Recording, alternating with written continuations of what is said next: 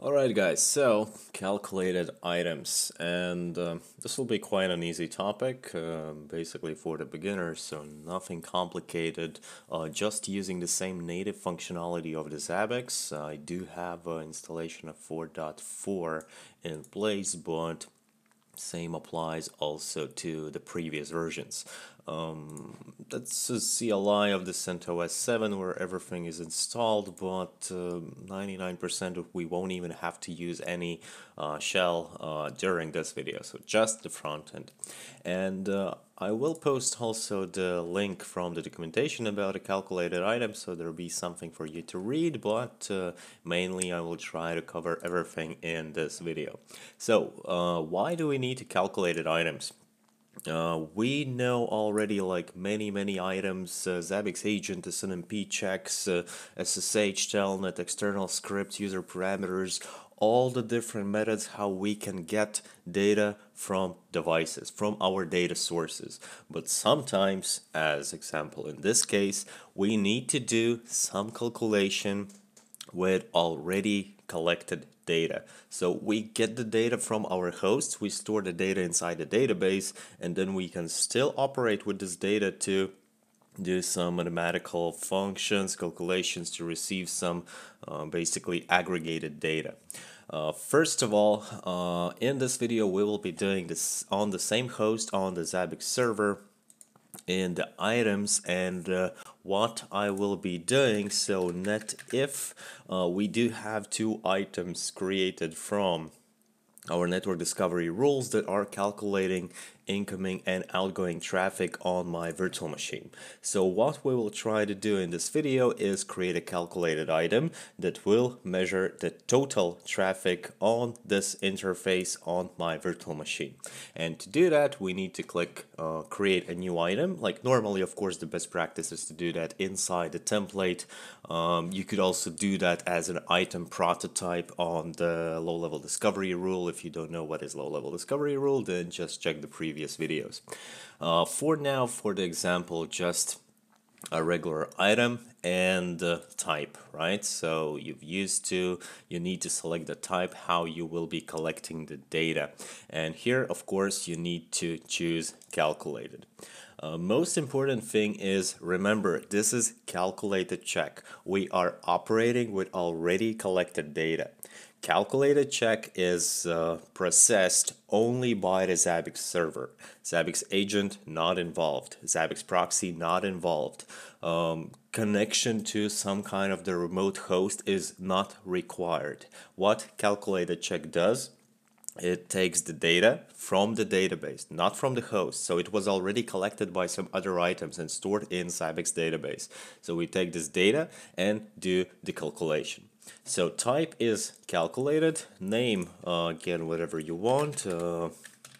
Let's call it calculated item for video. Key, so this might be the first like frustrating thing for beginners. Like, you know that key defines what data we will be getting. Like net if in is for incoming traffic, net if out is for outgoing traffic. System memory size is for the memory of the virtual or physical machine, and so on and so on. So what should be the key in this case for a calculated item? So in calculated items, the key is basically just a placeholder. It is still mandatory, so you do have to use it, but it can be anything. So as long as it follows the syntax of the keys inside a Zabbix, you're gonna be fine. It's absolutely same as for the SNMP. You must use the key, but it will not determine or do anything. The most important thing in the calculated items is the formula. So this is new field. Like if you would click on the Zabbix agent or SNMP, you would not see the formula field. So here we actually write what we will be doing with the values and which values, so from which items, from which hosts. How to do that, the syntax, you can take a hint from documentation. There are a couple of examples, and this is basically what we're gonna need. So sum of two functions, netif in, ethernet 0, and ethernet netif out. So we can copy paste this, and this is something similar to the trigger expression, but probably not really. And we cannot leave this as it is. We still need to do the modifications. And I'm gonna need just another tab with my items. So items, key net if, and there we go, these two items, right? Interface NP. Okay, my dog is making some strange noises. We're gonna need these two keys, so netif in and netif out. Remember that key must be exactly the same in the calculated item as you have it inside the normal host. Like if it is like this, then you must use it exactly the same inside a calculated. If you will make the same without the quotes, but here on the host we do have quotes, it will not work. So this basically is a reference that we are taking the values from this item. Second one, this. So we got an incoming, then we need an outgoing. Plus, I will explain this. So two keys from my host, incoming and outgoing traffic. What I am doing this same as trigger function. You know dot last function, like this one, which is taking the last received value of an item and analyzing it as a trigger. Same applies here. Last received value of this item, which is this item, which you can easily check the latest data, plus last received value of this item, which is this one, for which we again can check the latest data. As in the examples, you can also use like average. Then after a comma here, you need to specify average for which period. So if I want to do an average in my case, then I need to do it average, and here after my key, let me double check here. After comma, I need to specify a period. So for 5 minutes, average of 5 minutes plus last received value of this item. If you define a last, then it is just one value and there is no need to specify a second parameter as a time period for which you want to do the calculation. Okay, another tricky part is these quotes. Quotes around your item key which you are taking. Be careful with these. Like sometimes you need them, sometimes you don't. In this case, since we have parameter brackets inside our original key, we probably need them. But just be careful. If you did the configuration and you feel that everything is absolutely correct, but still you're getting item not supported with the error message cannot evaluate function, then most likely problem is with the quoting. Another thing, like so we did the formula, we did the key, we are almost ready, but a couple of other parameters like type of information. We can take a look on our, let's say, incoming item, right? The item type, the value type will remain the same, so it is numeric unsigned.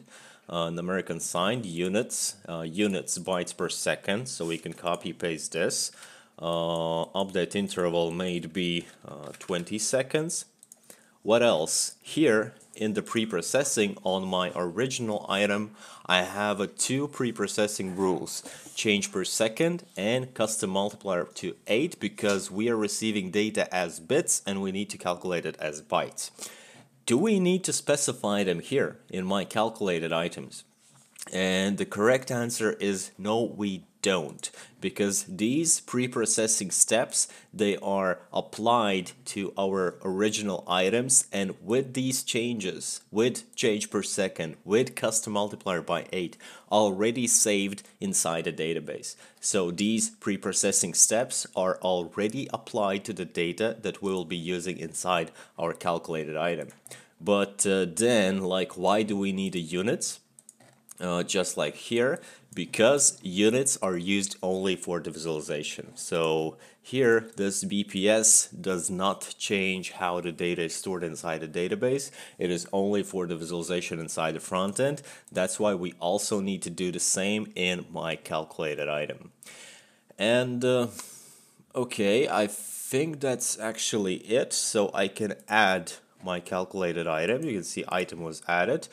Just to make everything faster, I will force config cache reload. Then I can go to my front end and search for my calculated item, click check now, and then we can check the latest data. Calculated, it is not supported, so we will have some troubleshooting example. Incorrect function lost. Expression, check expression part starting from net if in, so probably I missed something. So lost plus lost. What could be wrong here? You know, I have a suspect in these quotes, just like I told you, but we can check. Lost plus lost should be fine. Update. Check now. Let's try to find it. Incorrect function lost expression. I will also do this administration general, so this is just for the troubleshooting. Refresh unsupported items. 1 second. Configuration host. I made the changes to the Zabbix, so config cache reload because I changed the key. Name calculated search and check now again. Alright. Incorrect function last, check expression starting from net if in. So it still see the error messages with the forward quote, just like it was before I applied the changes. So there we go, item became enabled, so we received the next value, and there we go, the actual value. So the problem was with the quotes around the key that I copied from my host. Like, I think that it's because of the quote around parameter. Like, if we would not have these, then we would be able to use it here. But yes, so this is the tricky part. Sometimes you need them, sometimes you don't.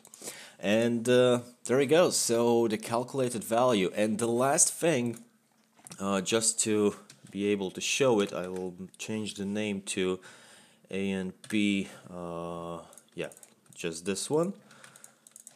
Just so I can filter out all 3 items in the latest data, like this.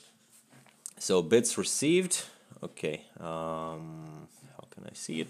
Alright, so bits received, bits sent, and total, right? So 792, and the total is 150, which is wrong, right? So I can refresh now, and I have 1.8, 1.5, and total is 60, which is again wrong. Refresh again, 7, 3, 57, 8, 51, 57, and 7, 51, 57.95. So what's actually the problem? Why they are not precise? Why there are some issues? 356, so this looks correct, right? 59.99.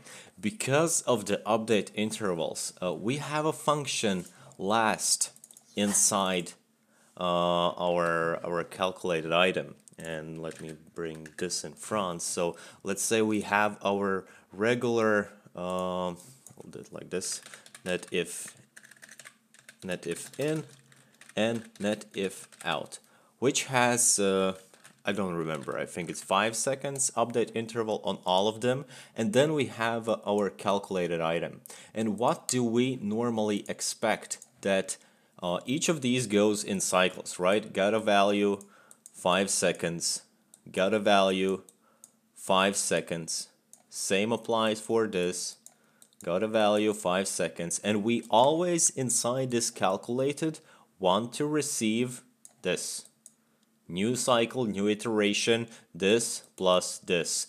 Waited 5 seconds, new cycle, new iteration, so this plus this. But it's not true, it doesn't work like that, because we have update interval 20 seconds on the calculated item, something around 5 or 15 or 10 seconds on our regular items, and update interval is just the time to wait since the last check, so it's not based on the clock. And very often, especially depending how your update intervals are differing, you will get a situation that I will make another one, so 5 seconds, received value, you will get a situation that calculated item at a moment when it will be initiated will gather the last received value of netifin, and this one will not be arrived yet, so it's not here. And at the moment of calculated check, the last received value of netifout is this one. But when I click the refresh, this already arrived. And that's why our total does not match this plus this that we can do easily in the front end. So it's not like really an issue, because you're missing just one iteration, and in general, data is correct, but in the front end it looks wrong. And if you want to avoid it as much as possible, instead of using update intervals, you need to use custom intervals inside the calculated item and inside your regular items for netifin and for netifout, because this is based on the clock. So it's a bit more precise than just update interval, and you will have less cases when your calculation will seem wrong in the front end.